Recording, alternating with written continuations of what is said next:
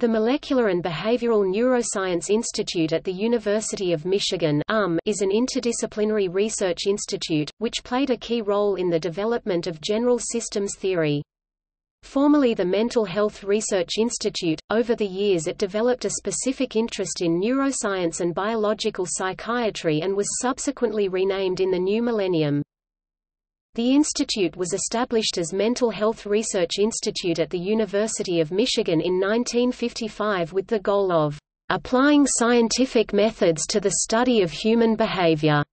It became known in the 1950s for employing some of the initial members of the Society for General Systems Research (SGSR), such as biologist and founding director of the institute James Greer Miller, mathematician Anatole Rapoport, physicist John Platt, urban planner Richard L. Meyer, economist Walter Cannon, neurophysiologist Ralph Gerard, among others like Margaret Mead and Richard F. Erickson.